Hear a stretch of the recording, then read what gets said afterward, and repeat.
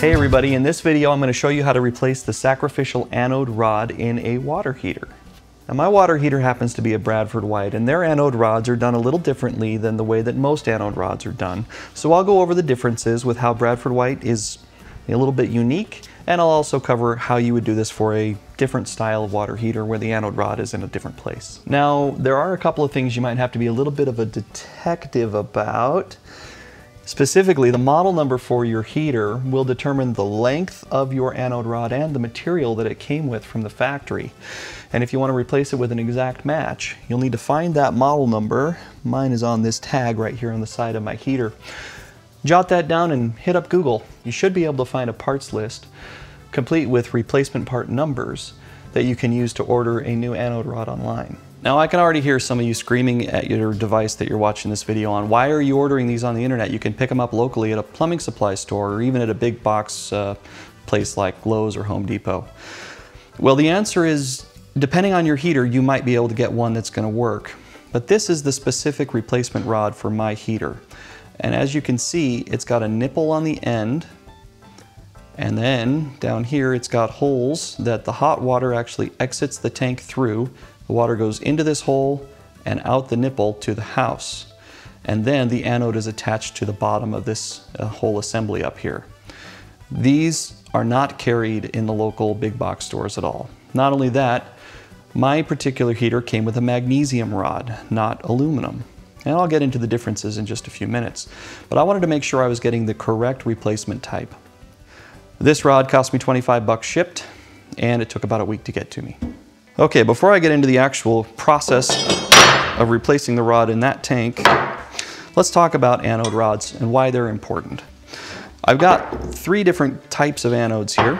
One is made of magnesium, the other two are made of aluminum. So what does an anode rod do? Well, the water that comes into your water heater is not pure water. It has minerals dissolved in it which will attack the metals inside your water heater. Water heater tanks are made of steel. Now they do have a coating of kind of a ceramic or like a glass on the inside, but that coating is very thin and quite fragile. And that coating will break down over time. And as soon as it does, the minerals and deposits that are in the water will attack that and begin to corrode it and rust it and eat through it, and then your water heater tank springs a leak and you have to replace the entire heater. So the anode rod is there because these types of metals that the anodes are made of attract the ions in the water more readily than the steel will once that ceramic coating has been broken down. I know that's a little complex, but suffice it to say there's an electrochemical response happening inside of your water heater tank all of the time. There are minerals dissolved in the water which will attack the anode instead of attacking the steel. Even if your glass or ceramic interior coating has broken down, they will be attracted to the anode more readily than they will be attracted to the steel of the tank. And as a result, they eat away the metal of the anode, which is easy to replace, and your tank lasts a lot longer. So let's talk about the types of metals. This one, which is the one I'm going to be putting into my tank today, is magnesium. These other two are aluminum. They make them out of several other alloys as well. Depending on what kind of water you have coming into your house, you may need to think about whether you use magnesium or an aluminum or some other alloy. In particular, if you have a water softener, the recommendation is to use magnesium because the sodium ions will attack magnesium far easier than they attack aluminum. So if your water heater originally came with an aluminum rod and you have a softener, you should replace it with a magnesium rod. In my case, my heater did come with magnesium and I'm just replacing it with the exact same thing. It's a perfect fit already because I do have a water softener. Now you also may have noticed that these are slightly different shapes. This one has these little cutouts here, whereas this one is just a solid piece of aluminum. The reason for that is because water heaters are sometimes installed in areas that don't have very much headroom up above the heater. And as a result, you wouldn't really be able to get a rod that's, 3.5 or 4 feet long up above your water heater. So they make this kind that can flex and bend. These little junctions right here, you can bend these rods really quite easily so that you can bend them around the corner and then straighten them back out again so that they wind up going kind of straight down into your tank without touching the sides. So I just wanted to illustrate the different types of rods so you'd know what to be looking for when you're shopping for your anode rod. So this replacement rod came with a sticker wrapped around it, and I don't want that sticker to flake off and settle to the bottom of my tank and eventually potentially get sucked up into my plumbing and clog something. So I'm going to clean it off. So the first thing we need to do is to turn off the heat source. Now on this heater, it's a gas one, so we need to just spin this dial over to the pilot setting. If your heater doesn't have a pilot, perhaps it has a vacation setting, or if your heater is electric, instead of turning the temperature control, it's far easier just to turn it off either at your circuit breaker or by unplugging it from the wall. But in this particular one, I'm just going to twist this dial until we get to the pilot setting. You hear the burner just turned off. It won't turn the burner back on, but it'll leave the pilot light lit so that when I'm finished with this job, I just twist that back to my desired temperature and it'll turn right back on. So the next step is to locate the cutoff valve on your cold water supply for your heater. Mine happens to be that ball valve right there. This is up on top of my water heater tank. And to turn it off, you just twist that ball valve a quarter turn so that the handle is perpendicular to the direction of the pipe. All right, next you'll come and open a hot water tap at one of your faucets. You'll notice that water will continue to flow for a few seconds. It'll taper off and eventually stop as the pressure is relieved in the system. Now the next step is to attach a hose to my drain valve. Now you may wonder where this drain valve came from. It's huge and it probably doesn't look anything like the drain valve on your heater. This is the valve that came with my heater originally, and I've recently replaced it with this drain valve, which is much larger and much more robust and far easier to use. If you're interested in seeing how I did that, you can check the link that just appeared up at the top of the screen there. In the meantime, let's just go ahead and open this up. We'll attach our garden hose. So make sure the other end of this hose is either at a floor drain that should be near the installation of your water heater or running outside of your house. I'm in a garage, and so I've just run this out onto my driveway. Now I'm not going to drain the entire tank, I'm only going to drain a couple of gallons off. So we'll go ahead and open up this drain valve. And you can hear the tank has started to drain. And I'm just going to let it drain for maybe a minute or two. I'll go out onto the driveway, see how much water's come out. All we're really trying to do is get the water level to go from the very top of the tank down just a little bit so that we don't have water pouring out of the top when we take that anode rod out. Okay, I've drained just a couple of gallons off the tank. That will drop the water level at the top of the tank down just a little bit. So we can close this valve back up and should be able to remove the garden hose. Put our cap back on here. And now we'll move up to the top of the tank to get to where the anode rod is. This is my cold water in, this is my hot water out. And the anode is attached right here to this nipple on the hot water out, right here in this little guy. So to get to that, I'm going to need to remove this chimney, I think, because I don't have enough room to swing a wrench. I've got a furnace right here in the way. So I've just got these 4 little sheet metal screws around there. I'll pop those off and move the chimney out of the way a little bit, being careful not to change the shape of the tube too much. I just need to get it out of the way so I can swing the wrench better.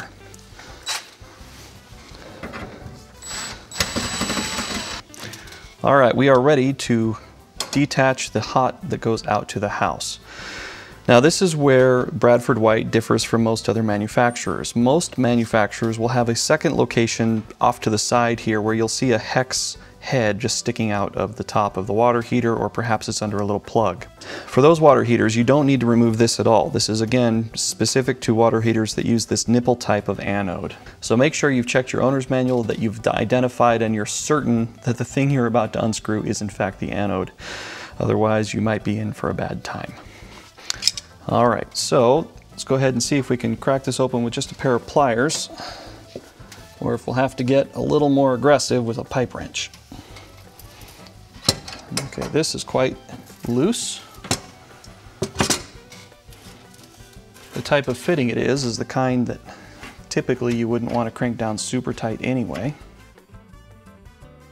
Okay, we'll go ahead and pull that out, bend it out of the way. Hey, future me here with a quick digression and word of caution. The tops of these anodes are installed such that really the only part that's exposed are the threads of the fitting. Now on mine I had a very small little section of the pipe that I could grip with my pipe wrench, But as you'll see here in just a second, I went to my brother's house to try and help him with his, and well, here's what happened. All right, well, as is commonly the situation, when you do something yourself that you don't really know exactly what you're doing, sometimes you run into problems. Now, I have successfully swapped out the anode rod on one of these heaters, and it worked just great. But on this one, my brother's heater, only the threads of the top of the anode rod were visible, and when I started cranking on them with my pipe wrench, it just collapsed the threads and I couldn't get any grip on the pipe. So now we're faced with the unfortunate situation where he's got no hot water in his house, and it's my fault. So we decided, rather than trying to go just a little bit crazier and getting this thing out no matter what, to play the better safe than sorry card. And so I went and grabbed some fittings from the hardware store that I could use to restore his threads. What I'm doing here is just threading that on and then back off several times. And it actually did a pretty good job. The threads weren't perfect, but they were good enough that after I put on some Teflon tape and also a little bit of pipe dope, I was able to put his hot water fitting back on, and there were no leaks. Everything was fine, restored back to exactly the way that it was. So just be aware going in that the way that these are constructed, with just a little bit of those threads exposed at the top, you may not be able to get a good enough grip to get that old anode out. Now back to the regularly scheduled video where I was able to get the anode out. All right, this is the anode that we're going to be replacing. So let's see if I can get it with pliers. Probably I can't. Nope, not even close. Let me grab a pipe wrench. All right, so I've got a fairly large, I think this is an 18-inch pipe wrench here. And we'll try this, see if we can get a good enough bite on there to get it out. If I can't do it with this, then I've got a cheater bar I can add to the pipe wrench. All right, here we go. There, it comes right off. Now, it's important to note here that this is in here really tight, which is part of the reason why I wanted to make sure that I didn't empty all of the water out of the tank. You need the weight of that water in the tank to hold the tank down while you try and spin this anode rod out.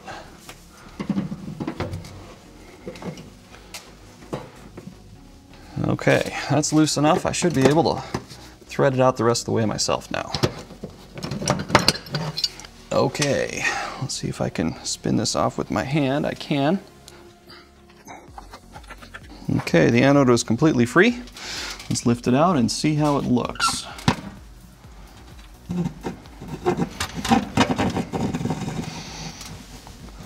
Now, this is not all that corroded, and I may not have enough sealing space. Oh, I just barely do. Now, if I didn't have enough sealing space, the only way to really get these out is to cut them with a hacksaw as you pull them out. All right, let's take a closer look at this anode that I've just pulled out. You can see it's the one on the top. And while it is beginning to corrode, it's really not all that bad. If we zoom in just a little bit here, you can see it's a little pitted and it's certainly discolored. But there is quite a bit of life left on this particular anode. So if you pull yours out and it looks like this, you're actually good to just put it right back in the tank and leave it there. You've probably got at least another couple of years of life on that. Now in my case, I'm going to go ahead and replace it simply because I want to demonstrate the correct process for doing it. I just wanted to point out that if you pull yours out and it looks like this, you're in pretty good shape. A couple of things I noticed that are different between the one installed by the factory and the replacement. The first is this upper part. They've given me a little bit longer area at the top there, so I believe that's because when I install it, that will help prevent me from damaging the threads with the pipe wrench when I crank it back down on there. And I think that's a great thing because I don't want those threads to get chewed up. One other thing to note, this is the anode that I just pulled out, and you can see there's a little valve of some kind that's in the top there. That's called a heat trap. And I figure while I'm in here replacing the anode, I may as well replace the heat trap as well. This part, it only cost I think $4, maybe $5. And I ordered it at the same time I did the replacement anode. This is the replacement heat trap.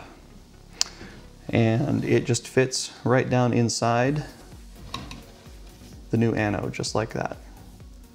One more thing I've just noticed, these are different lengths. The one that came from the factory, you can see, is about 4 or 5 inches shorter. I've got their tops lined up perfectly, but down at the other end, you can see the one that was in there is quite a bit shorter than the other one. Also of note is if you look at the one that was installed at the factory, it's been cut a little short. You can tell because you can see the core there that the magnesium is adhering to. Whereas on the replacement that they sent me, you can't see that core. So I think I'm going to play the better safe than sorry card and go ahead and just use a hacksaw and cut the replacement to be exactly the same length. Because the last thing I want to do is thread this thing in, wind up having it be a little too long, and have it damage the bottom of my tank. Now it bears mentioning that magnesium is a flammable material. It will burn if you get it hot enough. So I'm going to cut this by hand rather than with one of my chop saws, because while it's probably perfectly safe to cut with a chop saw, I've never tried to cut magnesium with a chop saw. Frankly, I don't want my garage to burn down. It's a really soft metal though, as you can see. This hacksaw is just going right through it.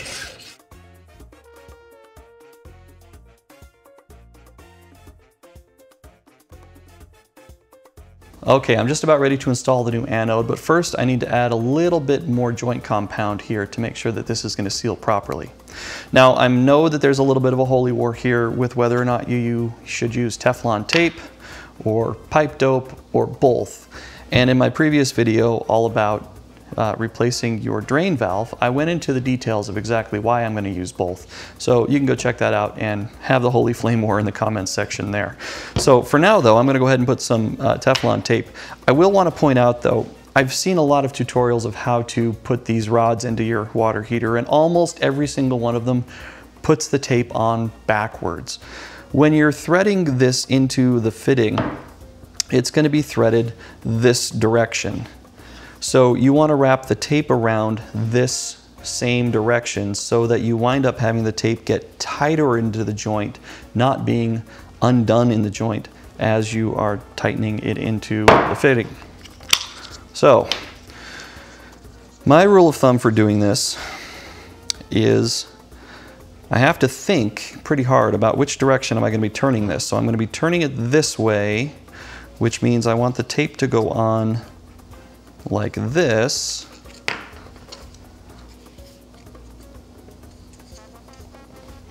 So that as I'm turning it this way into the fitting, I'm just going to get the tape tighter.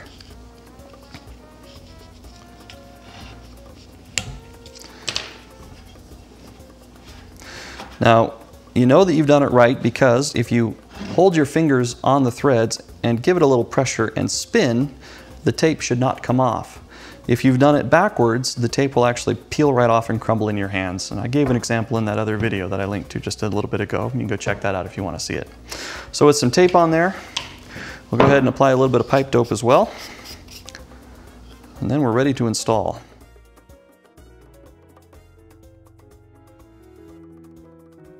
So as I mentioned when I was discussing the different types of these anodes, you may not have enough room up above your heater to get your anode in, and if that's the case, you will need to get one of those segmented ones. I barely have enough room, so I can thread it down and drop it down into the tank like that. Now, one word of caution here. There is a bunch of water in this tank that's going to fight you as you put this in, and it's going to make the whole thing sway one way or the other. The anode should go straight down into the tank. You don't want it to go crooked. You don't want it to touch the side. So make sure that it's going in straight. Yeah, I can feel it. Hopefully you can see from this angle just how much, if I let go of that, see how the pipe's moving back and forth? It's subtle, but it's definitely doing it. It's fighting the current of the water. There we go.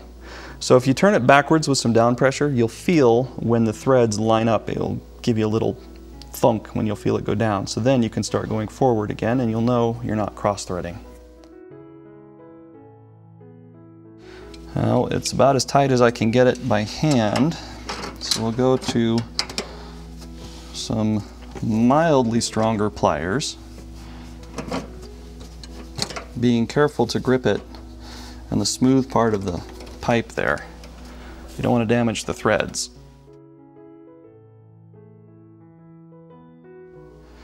And now we are going to go ahead and crank it down more with the pipe wrench. And again, I'm making sure the pipe wrench is as low down on the pipe as I can make it. Try not to touch these threads, you don't want to strip them.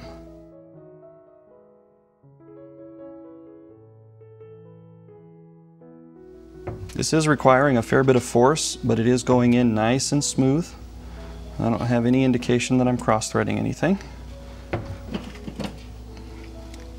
Since I can only turn it about 1/8 of a turn each time I grab it with the wrench, just have to be patient and wait till it's all the way seated. Okay, I think we're in all the way. So now we can put the outlet to the house back on.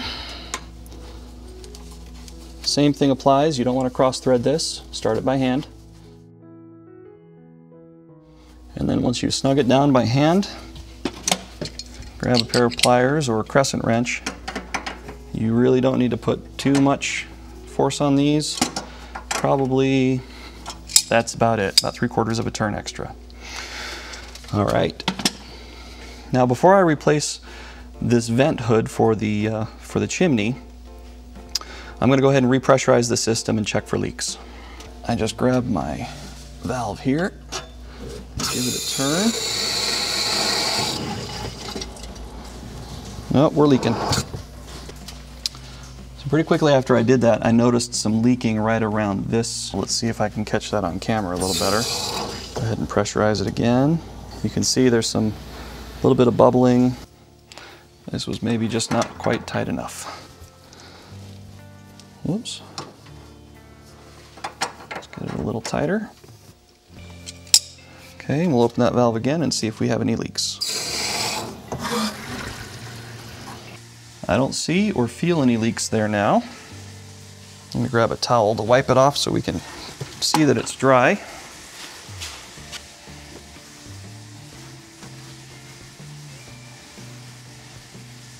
I'm going to go close that faucet so we get full pressure at that joint and make sure nothing's leaking. I do not see or hear any leaks at all anymore. So we should be able to put the chimney back on, and this job's finished up.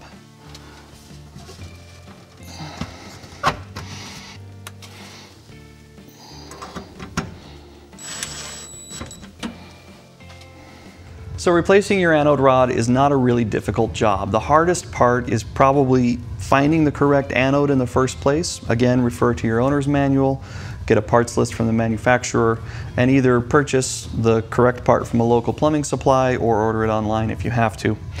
And then getting the old one out can require a little bit of elbow grease. If you don't already have a fairly large pipe wrench like this one, you can pick these up at Harbor Freight in the US, or I think it's called Princess Auto in Canada, I think I paid $8 for this, and it worked just great. Did the job like a charm. This is their 18-inch. They got a bunch of different sizes. 18 gave me plenty of leverage. Now if you find a pipe wrench doesn't give you enough leverage and you still can't get that thing to break free, then you may have to use a cheater bar like this. This is just an old piece of iron pipe. I actually got this at a hardware store out of their scrap bin. I think they charged me $6 for it. That was a great deal on that as well. But basically you put your wrench on the top of the fitting, slide that in, and now your wrench is suddenly 4 feet long instead of 18 inches. Do exercise some caution though. You don't want to break the top of that fitting off. Then you're going to have a much bigger problem to try and deal with. So be gentle, be slow, be deliberate, and be careful. You shouldn't have any trouble at all. All right, well that's about going to do it for this one. I hope you've enjoyed this video and maybe even learned a little something. The Bradford Whites are a little unique in the way that they do their anode rods, but it's not all that difficult. If you did enjoy what you've seen or you want to see more, then hit that like button and think about clicking that subscribe button as well. I'd sure appreciate it, but you know, there's no pressure. And as always, thank you very much for watching.